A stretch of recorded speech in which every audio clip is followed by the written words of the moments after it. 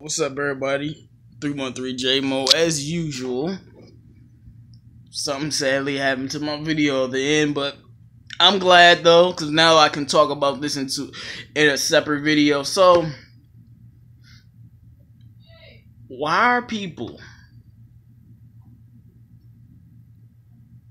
Why are they ignoring the thing that LeBron could go to LA by himself?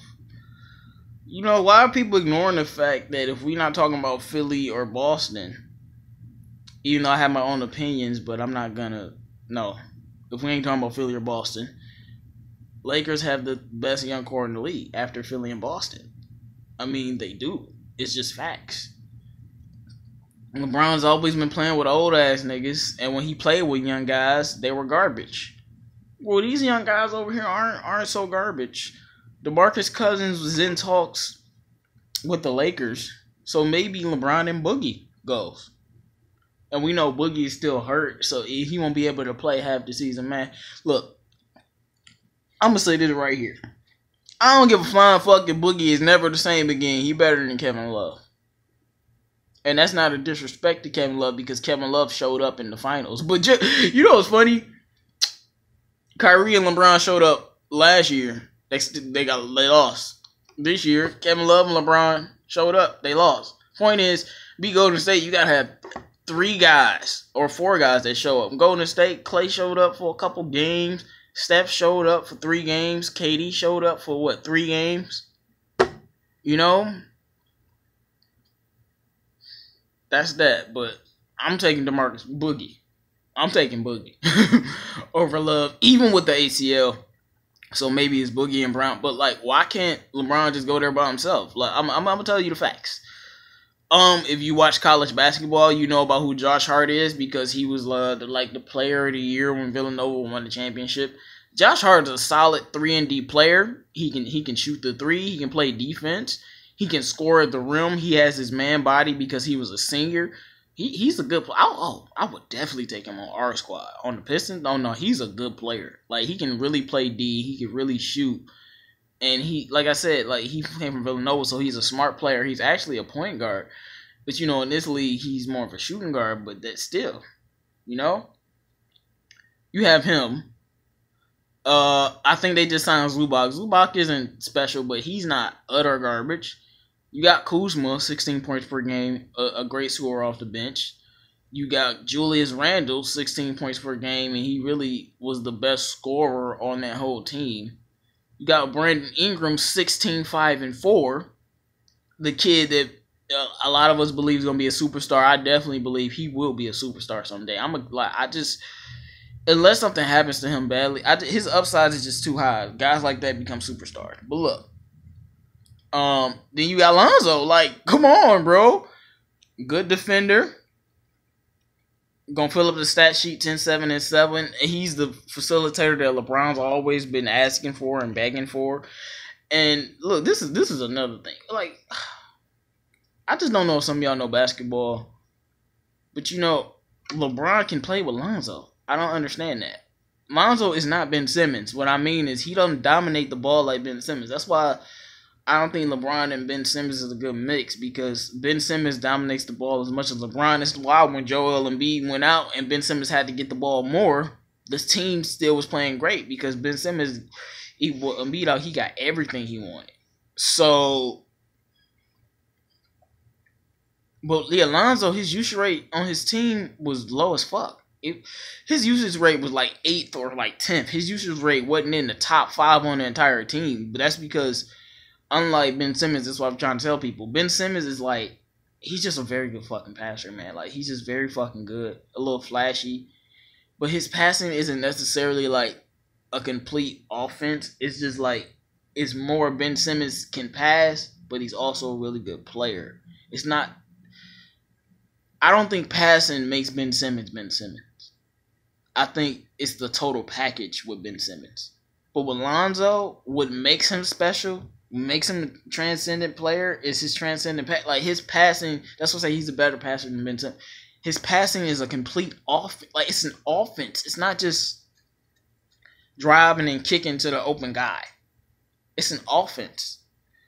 LeBron's passing his offense, but it don't really be working like that. But my point is, that's why his usage rate is so low. Because when he passes, he moves the flow at all. I wish people could like watch and we could sit down and I might have to make a video and I break this down and analyze it for y'all guys because I'm watching the games. Like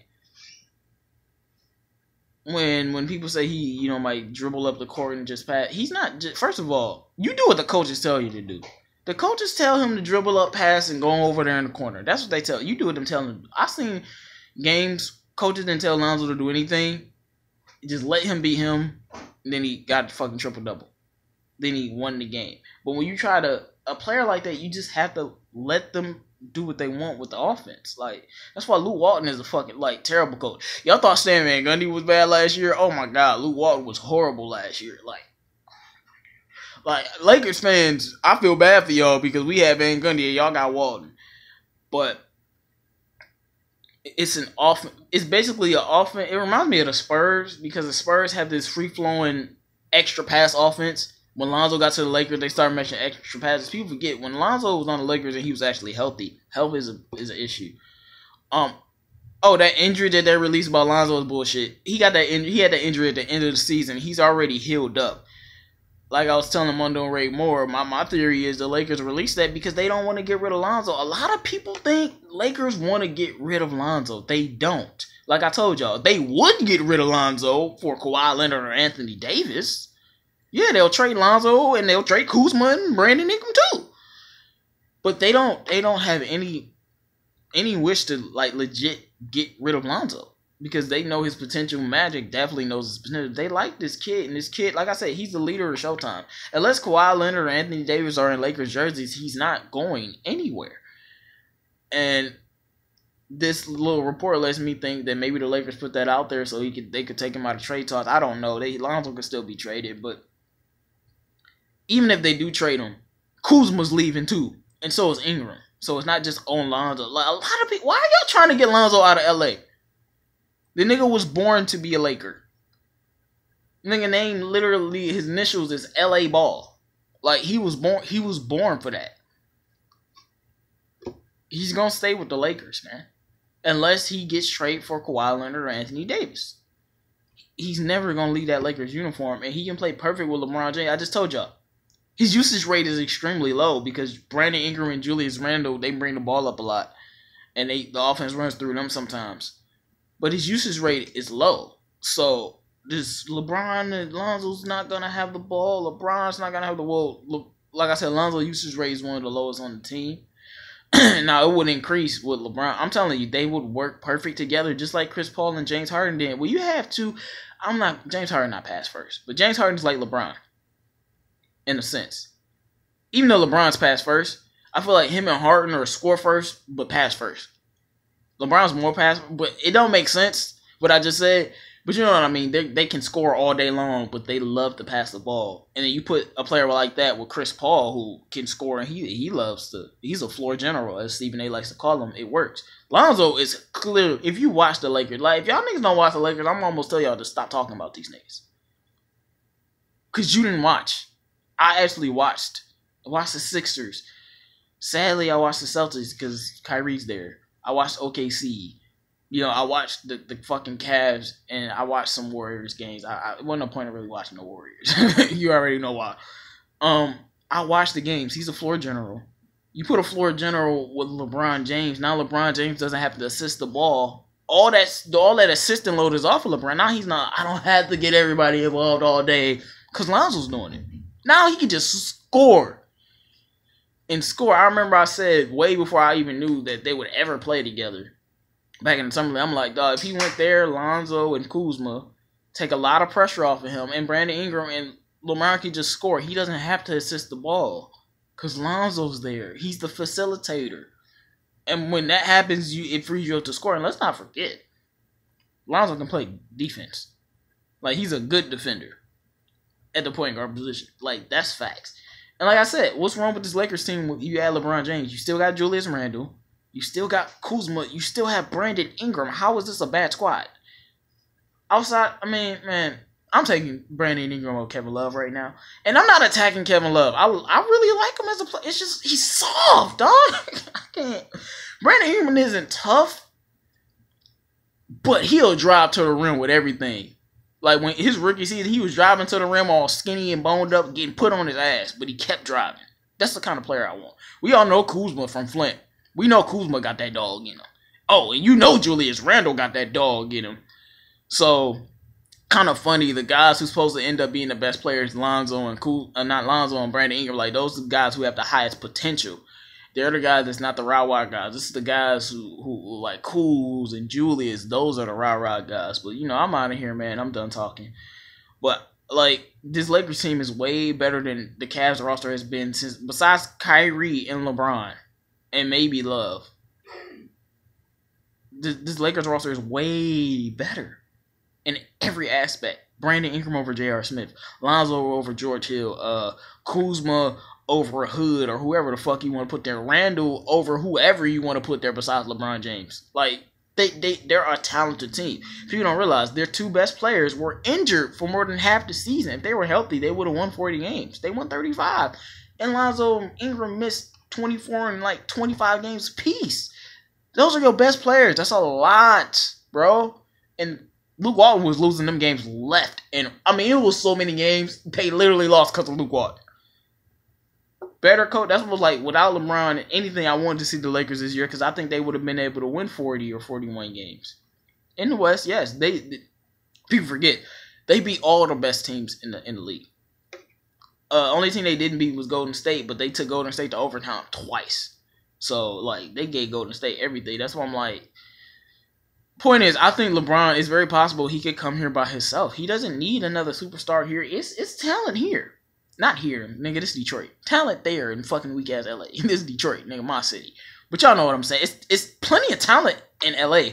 And it's very possible that Boogie Cousins can come with him now that Paul George is off the table.